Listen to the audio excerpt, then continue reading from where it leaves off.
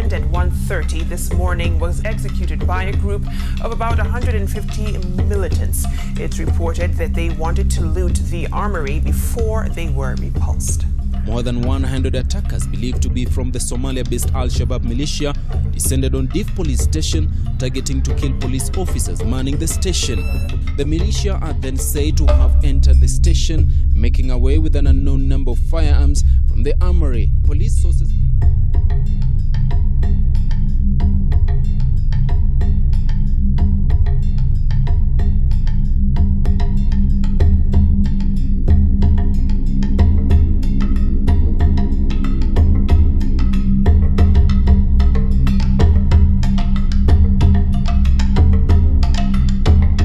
Hivi ninavyozungumza hapa nilipo, kilemba peke yake ndio changu, lakini bunduki, nguo za kijeshi ni yule ambaye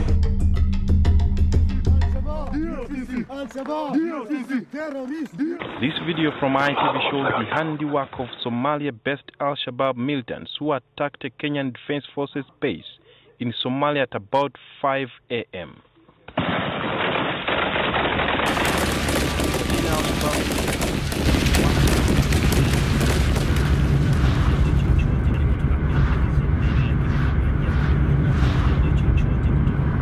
Of course, serving in Somalia comes with its own bag of challenges. There was this one time when one of our military bases was attacked in a place called Baure. And what happened is that one of the fighters, or rather the second in command, was a British jihadist called Evans Thomas, and was killed by the KDF troops in there. So he was the one filming every activity that was happening there. What was of interest to me was the fact that among the IEDs that they filmed themselves making was a rocket mortar. And they realized that the rocket mortar that we saw inside this film was actually one from our side. So this tells you that PSM is for real. We either store, manage and control our own items of ammunition or arms, and if we don't, then they'll end up in the hands of the terrorists, which can be used against us.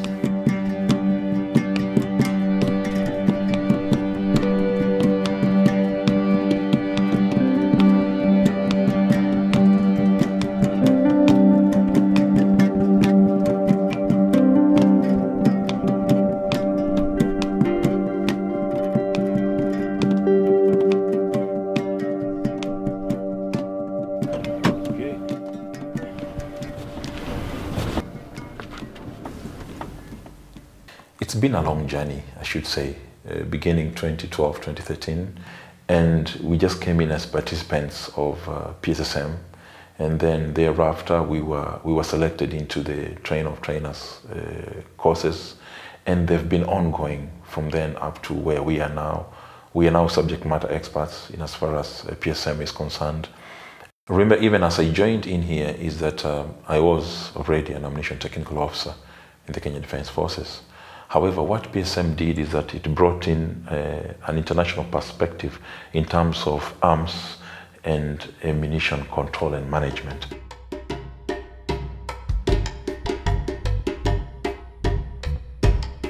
For this particular training, we bring in participants from 6 East African countries, namely Kenya, Uganda, Rwanda, Burundi, Tanzania, and South Sudan.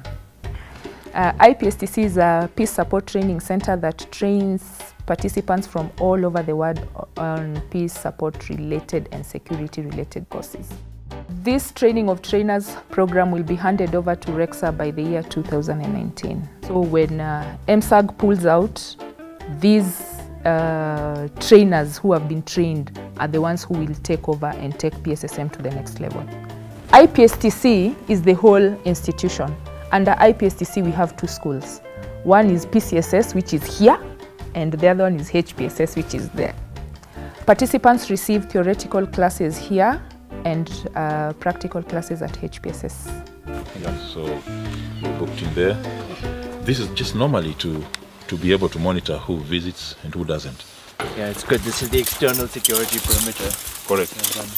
Correct. Good morning. Good to see you. Thanks very much for the visit. What we're trying to do is develop a core engine that drives responsible weapons and ammunition management in a conflict-affected region. See that the grass is cut. You can see, if yes. You have 3 fire extinguishers outside. Correct. Over here, there's an external perimeter. There's Correct. a fence around this facility as well. Correct. The 3 locks on the door. There's lighting, security lighting on the top. Correct.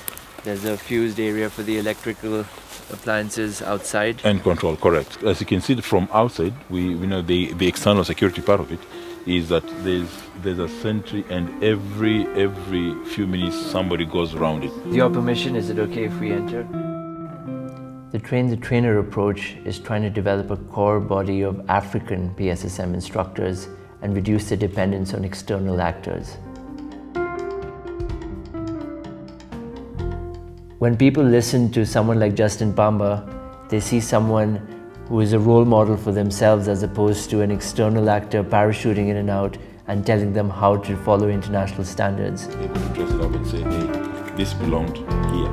Because normally, even by tailoring international standards to local realities, we want to reduce the dependence on external actors and show that this isn't a one-off intervention, but a longer-term sustainable process to create people like Justin Pamba who can take this training back to their own countries, back to their own militaries, as well as teach other countries and other regions more responsible cultures of weapons and ammunition management, particularly in conflict-affected states.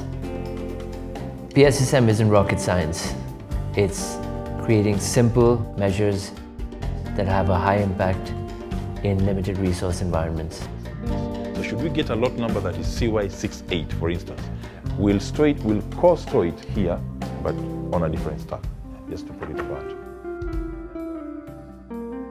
Ammunition is a chemical compound that deteriorates over time, and there's several factors that can influence the deterioration process. Yes. So storing them properly, stacking them to a certain height, and arranging for a flow of air through these stacks is important to prevent them from deteriorating. Correct. And therefore we have been just able to go through countries, Uganda, Tanzania, Nigeria, Rwanda, taking up this PSSM message. And therefore, really there's a great change from the moment I joined in 2012, 2013, up to where I am now today. Yeah. And are you able to convert the same into the field? So they're all linked up. So even as you do this thing, have a broader mind, just think out of the box, and I think it's gonna be fun, all right? So go easy, do what you've been taught, do what you know best, all is well. Back here, I work with Justin very often. Yes. We're back here for the last 3 years running courses in these classrooms on PSSM, so weapons and ammunition management. So I'd really like to thank you first for your participation, and I wish you all the best for this course. Yeah, you just put the things that you don't need. Because all through the course, we're going to be using a lot of explosives in different scenarios, in different capacities. So here is a task that has been given to them, and it's going to be carried out, and therefore we are just going to be able to see what will happen. So Commander.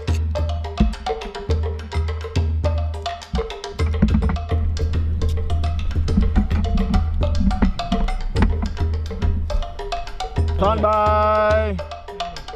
Firing! Stand by. You shout stand by. When you're ready, quiet! Stand by! Firing! Then you thumb. We hear the voice, okay? So it needs to go around. Yeah. Quiet! Stand by! Fire!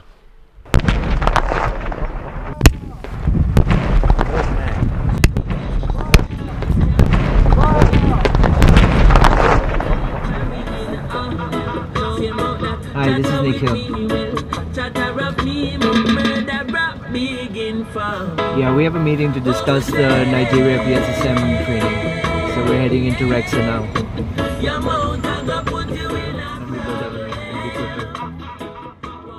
High levels of weapons and ammunition proliferation do not respect international borders. Regional cooperation and sharing knowledge between states and across borders is critical to effective arms control.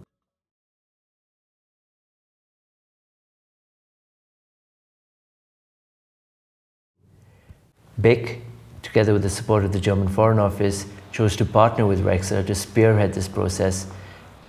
Over the last 4 years, we've been working to develop a body of PSSM instructors that are meant to serve as the core engine to drive a more responsible culture of weapons and ammunition management on the continent.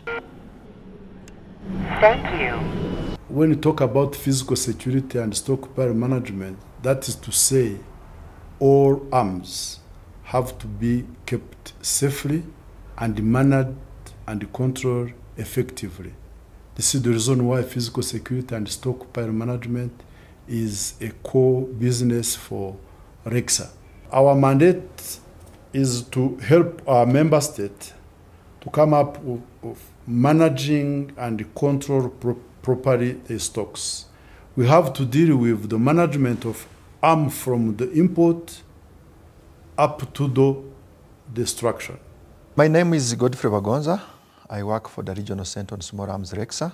RECSA is the sole institution on the African continent whose mandate is on controlling arms proliferation. The regional approach is good in arms control because arms proliferation knows no political borders or geographical borders. Therefore, tackling the small arms menace within the region requires a regional approach. The advantages that there is, you share experiences and you can share information to track these firearms. With collaboration with MSAG and BICC, we have trained regional instructors whom we are even exporting to other countries beyond RECSA. An example is Nigeria. Our regional instructors have conducted PSSM trainings in Nigeria on the request of the Nigerian government.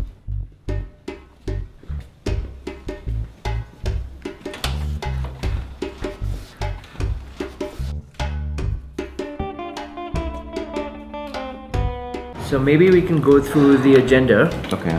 That would be a good point to bring in the practical exercise so they can test the theory that they've learned in the morning. Exactly. And we do the practical exercise in the armory at noon. Where we have Captain Justin, who is actually the Justin team leader. Pamba. Justin Pamba. So you'll be there with Lieutenant Mari and Captain Stephen. Banyaga. Banyaga from Rwanda, Lieutenant Mari from Uganda, and Justin being from Kenyan Defense. That sounds like a good team, and they all have training in both ammunition and weapons management. So that as a team, I think they would work really well together. Very well. So, yeah, 26. Exactly, 76. Perfect. That's the one. Oh, it's ringing now. Hello, Dixon. How are you? This is Eric calling from RECSA. Oh, we are doing well. I'm with Nikhil from BICC. Oh, we want to check on PSSM training that you're planning to have in September in Calabar. We're doing this. I'm excited. Going to Nigeria to meet my team, Stephen and Silva. They'll be there. So we're going to do this a second time. The first time I was there in Kaduna State, and looks like they've appreciated. You know, the moment they invite us, somebody invites you again, means they really like what you did the first time. And therefore, this is just the East meeting the West in terms of sharing expertise. And therefore, I'm really excited to be going back there again.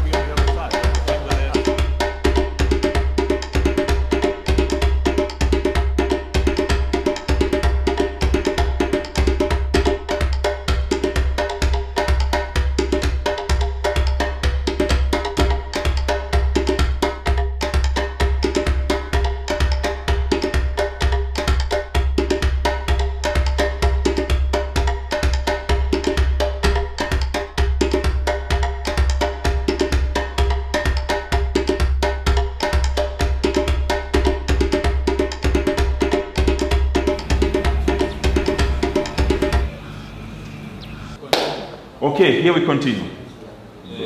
So all of this afternoon we've been looking at man parts, their origins, what they are, how a typical man part looks like, the threats. I think the training has been going on very well. We are very pleased because we're able to, as usual, assemble people from diverse backgrounds from all security agencies in Nigeria, ranging from the Army to the Navy to the DSLs, so that they could also share experiences while the training is going on.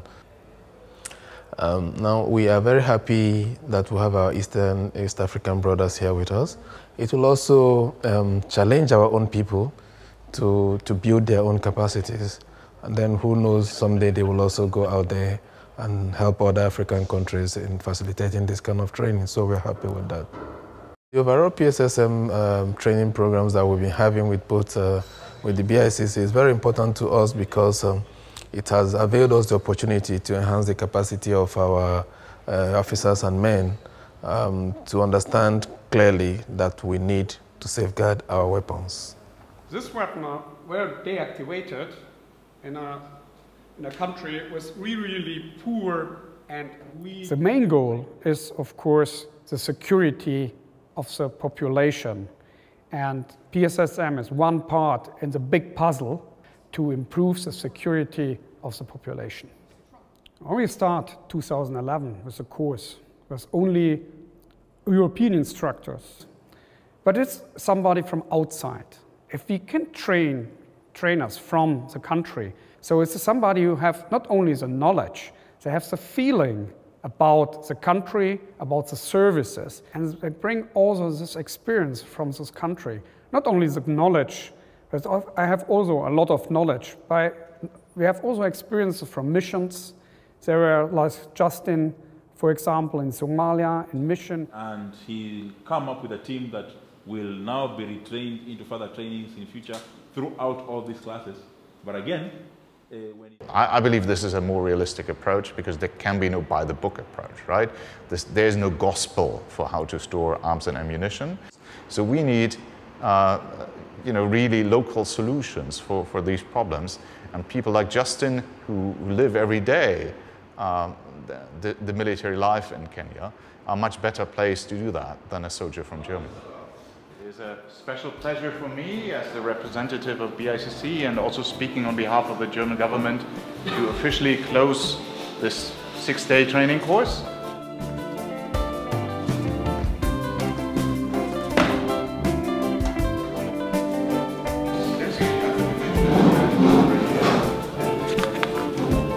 Followed by Senior Sergeant Dishon, Senior Sergeant Emmanuel. Okay.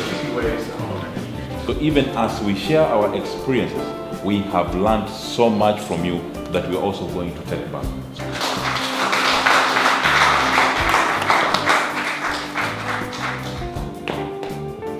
He gave and we have to give him back too.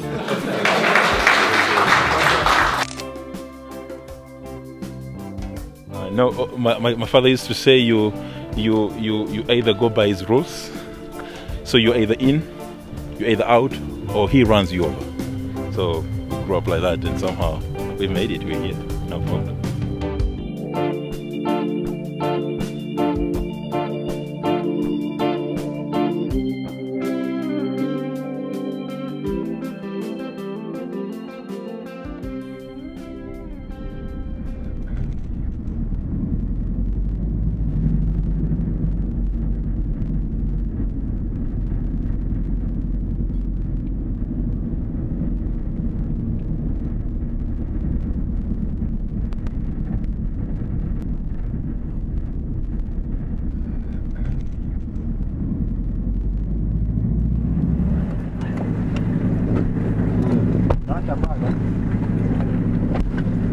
إنه ما يحصل أي تسريب so that we don't lose any ammunition وتقع هذه المواد الخطرة في أيدي and this dangerous stuff غير رسمية أو غير مسؤولة وده بيستتبع طبعا this اللي هي المفروض تكون جيدة خطورة هذه المواد من المفرقعات والذخائر.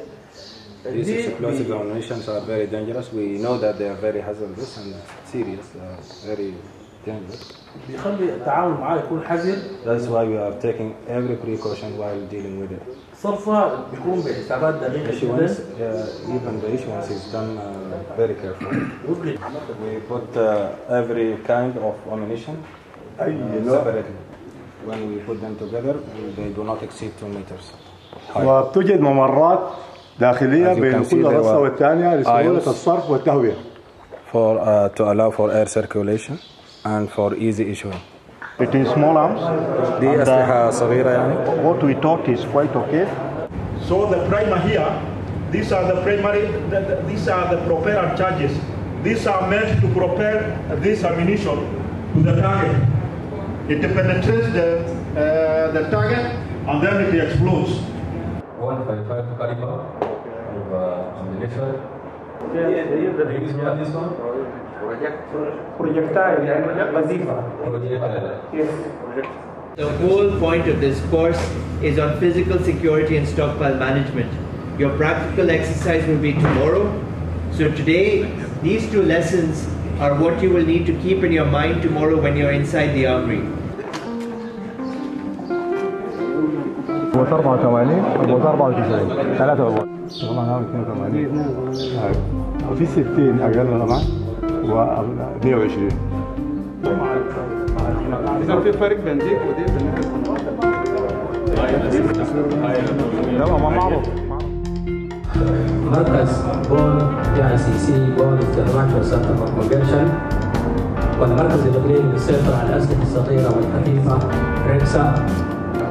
Having received this training, بعد تلقيها لهذا التدريب, you will now have a responsibility to prevent arms under lawful authority from being diverted. لديكم مسؤولية تقع على عاتقكم يعني بالحماية ومنع أن تتسرب الأسلحة إلى الأيدي الخطأ من مخازنكم. You also have a responsibility to reduce the risk of unplanned explosions. أيضا لديكم